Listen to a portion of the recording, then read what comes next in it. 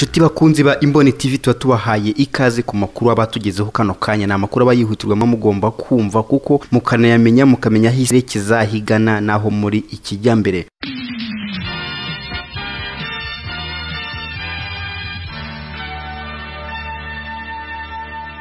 Urujijo ku rupfu rw'umusore bikekwa ko afite inkomoko mu Rwanda warasiwe muri Amerika. Polisi yo muri leta zunze ubumwe za Amerika mu mujyi wa Cincinnati muri leta ya Ohio iri mu iperereza ku rupfu rw'umusore witwa Janvier Kigeri w'imyaka 21 uherutse kwicwa arashwe. Ku wa mbere tariki ya 9 Kamena, Kigeri yasanzwe mu gace ka East Price Hill yapfuye afite ibikomere by'amasasu. Bivugwa ko mbere yuko yitaba Imana muri ako gace humvikanya amasasu, polisi hiti hagera itabaye. Saa 7:40 nibwo polisi yageze aho yarari ihita itangaza ko yamaze gushiramo umwuka cyangwa se yapfuye. Nta muntu numwe ukekwaho ubugizi bwa nabi uratabwa muri yombi, gusa polisi yatangaje ko iri mu iperereza. Uyu musore yashyinguwe kuri uyu wa gatandatu mu irimbi rya Bridgetown mu mujyi wa Cincinnati. Umwe mu baturanyi b'uyu musore avuga ko umunsi yapfiriyeho hari ahantu yari yagiye ku kiriyo, hanyuma bigeze mu masaha akuze y'ijoro umwe mu bari bahari aramucyura ngo amugezi we arangije arakomeza ku buryo batazi uburyo yahavuye ajya aho yarasiwe. Ati ni umuturanyi wanjye, ni nkaho navuga ngo ni inzu ku yindi. Mu ijoro ryari ryabanje twari twagiye ku muntu wapfushije w'umunyafurika, tugenda mu rugo iwe, birangiye umusore arataha ari kumwe n'undi wo bari kumwe, amuvanaho ikiriyo cyari cyabereye, amugejeje iwe arakomeza arataha. Uwo musore wavuga ko yamugejeje imbere y'umuryango aho bamurasiye uba urenze inzu nkenye uvuye ahatuye. Bigaragara ko yari ari kugenda n'amaguru, ntabwo tuzi uburyo yahageze kuko uwamuzanye we avuga ko yamugejeje ku muryango. Ayo ni amagambo y'umwe mu bari bari kumwe n'uwo musore warasuye muri Amerika. Igihe yapfiriye muri ako gace hari amabwiriza yuko ingendo ziteme mu masaha y'ijoro, ku buryo hari abakeka ko yaba yarashwe na polisi. Ati niba ari polisi yamuhagaritse kuko atarazi icyongereza wenda akananirwa kwisobanura, ikaba ariyo yaramurashe, nta ubizi. Ikindi nuko uwo munsi ayo masaha aho hantu barashe abantu bane barimo n'uwo musore. Ikindi kivuga nuko bishoboka ko uwamucyuye yaba ataramugejeje mu rugo, ahubwo akamugeza hafi y'urugo akamubwira ko yamanuka n'amaguru muri uko kugenda agana hatoya, akaba ariho wenda yarasiwe. Magingo yahategerejwe ko polisi izagaragaza amashusho ya kamera zo ku muhanda zerekana uko byagenze. Wahaye amakuru Imboni TV ntiyemeza niba uyu musore yari umunyarwanda gusa, ngo yavugaga ikinyarwanda n'igiswahili. Ku rundi ruhande hari amakuru avuga ko uyu musore mwene Jean Pierre Bizimana na Bernadette Nyiramanzi yaba ari umunyamurenge wavukiye muri Repubulika Iharanira Demokarasi ya Kongo mu ntara ya Uvira.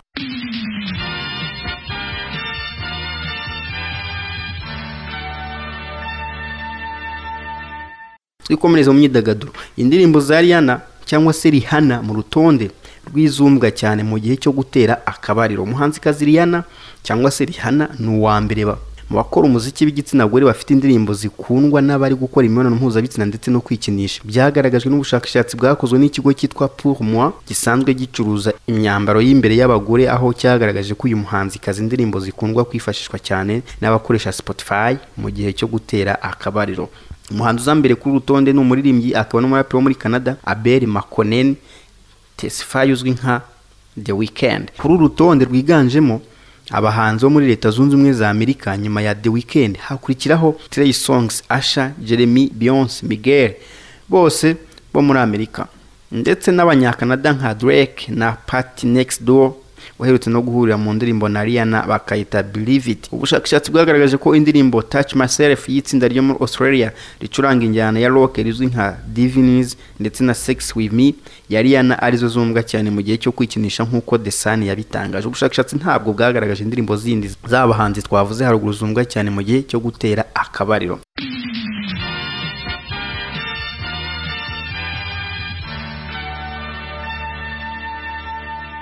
Twigire noneho ku munya Senegal uba muri Amerika. Akon yasobanuye imvano y'ifaranga rye agiye gushyira hanze. Umuhanzi Akon yahishuye ko yigeze kuva iwabo muri Senegal agiye mu Bufaransa akamara igihe kinini abitse umuba w'amafaranga y'amasefa akoreshwa mu gihugu cye kuko yari yabuze aho ayavunjishiriza. Uyu muhanzi yavuze ko ubwo yari avuye mu gihugu cye mu myaka mike ishize yageze i Paris ajya aho bavunjishiriza amafaranga, maze ngo wamwakiriye aramubwira ati muratwihanganira ayo ntituyakira. ati naribajije nti ibi ni ibiki. Yakomeje avuga ko mbere yuko akora urugendo rwe atari yigeze abona umwanya wo kuvunjisha amafaranga yari afite ngo ayavane mu masefa ku buryo yabuze icyo ayakoresha.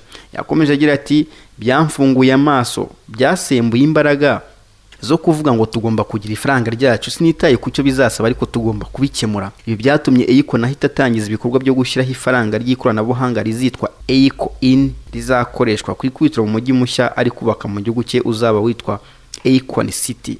Ikoranabuhanga rimaze gutera imbere ku isi ku rwego rwaho abantu barikoresheje bakarema amafaranga adafite igihugu ashingiyeho kandi hashobora kugaragara cyangwa ngo afatwe mu ntoki. Ahererekanwa mu buryo bw'ikoranabuhanga rizwi nka cryptocurrency, mu yamenyekanye cyane harimo izwi na benshi rya Bitcoin. Ifaranga rikozwe muri ubu buryo rikoreshwa hifashishwa ikoranabuhanga rizwi nka blockchain mu ihererekanwa ryayo kuri internet. Byitezwe ko Eiko ini ari ifaranga rishobora kujya hanze mu kwezi gutaha ku buryo ryakoreshwa. Igitekerezo nuko ryayobokwa no mu bihugu byose bya Afrika. Eiko City, umujyi witiriwe Eiko, icyiciro cya mbere byitezwe ko kizasozwa mu 2023, kizaba kigizwe n'iyubakwa ry'imihanda, ibitaro bya Hamptons Hospital, inzu yo guhahiramo izaba yitwa Hamptons Mall, station ya polisi, icyanya cyo gukusanyirizamo imyanda, ikigo cy'amashuri ndetse n'urugomero rw'amashanyarazi. Icyiciro cya kabiri cyo byitezwe ko kizarangira mu 2029, gihuza ibikorwa by'ubucuruzi hifashishijwe ifaranga rya Eiko ini, kizaba kirimo pariki, stade, kaminuza n'igice cyahariwe inganda.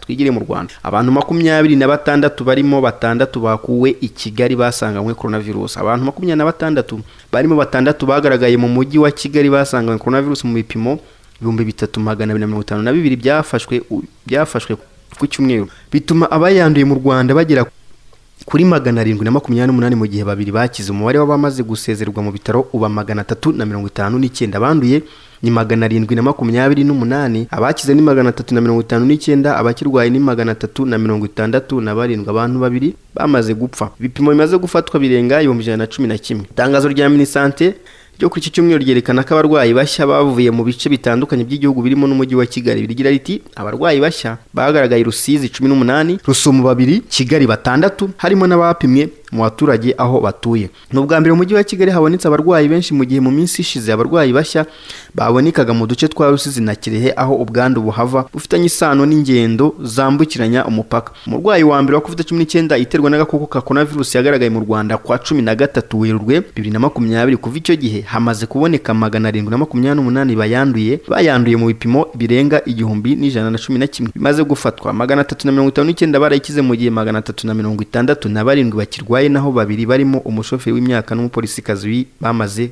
kuba bava mu buzima. Bwandu bushya kandi bwatumye umubare w'abanduye wongera kujya hejuru y'abakize, kuko ubu abasezera mu bitaro ari 359 mu gihe 367 bakiri kwitabwaho. Ibimenyetso bya COVID-19 birimo inkorora, ibicurane, guhumeka bigoranye n'umuriro. Yandura binyuze mu matembabuzi aturuka mu myanya y'ubuhumekero. Mu gukomeza kwirinda ikwirakwira rya COVID-19, abaturarwanda basabwa gukomeza kwitwararika no kubahiriza amabwiriza ya leta, yitabwa cyane cyane ku gukaraba intoki kenshi n'amazi n'isabune no kwambara udupfukamunwa n'amazuru mu gihe umuntu avuye mu rugo cyangwa ahuye n'abantu benshi.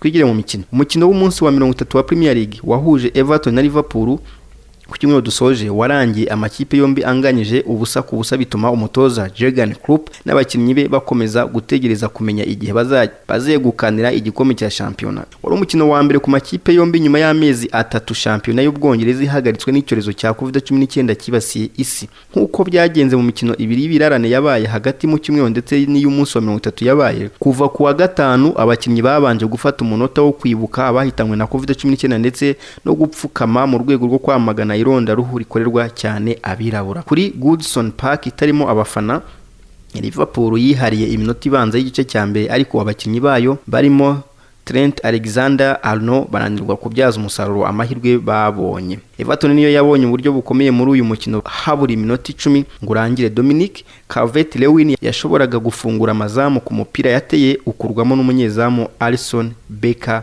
mu gihe Tom Davies yawusubijemo ukubita igiti kizamu. Joel Matip nawe yabonye uburyo bwiza bwashoboraga gutanga umusaruro kuri Liverpool, ariko umupira w'umuterekano yateye ujya hejuru. Abanyezamu bombi bigaragaje kandi ubwo Alisson yakuragamo umupira wa Carlson mu gihe Jordan Pickford yakuyemo umupira watewe na Fabinho.